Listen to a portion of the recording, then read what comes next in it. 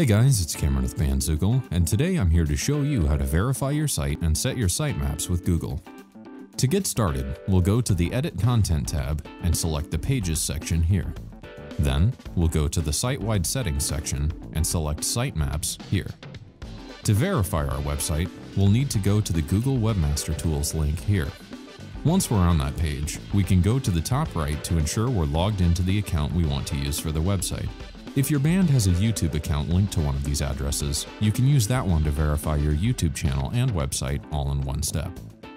We'll start adding a property by entering our site's URL here, and then selecting Add a Property. Then, we'll select the Alternate Methods tab here to select the HTML tag we'll use to verify the website. We'll copy the HTML tag and then go back to our Bandzoogle account and paste the tag in the Google Verification Meta Tag box here, and then hit Save. After that, we'll go back to Google here and select Verify. And that's it. Your site is now verified with Google. And if you use the same Google account as you have for your YouTube channel, the site is also now verified with YouTube. Next, we'll submit our sitemaps to Google to start the process of having Google index our website. We'll go back to our website at the Google Webmaster Tools page and select Crawl in the left-hand side here.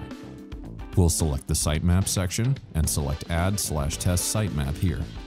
In the box, we'll enter sitemap.xml here. You can copy this from the Bandzoogle page as well if needed. After that, we'll click Submit and send the sitemap, and then we're done.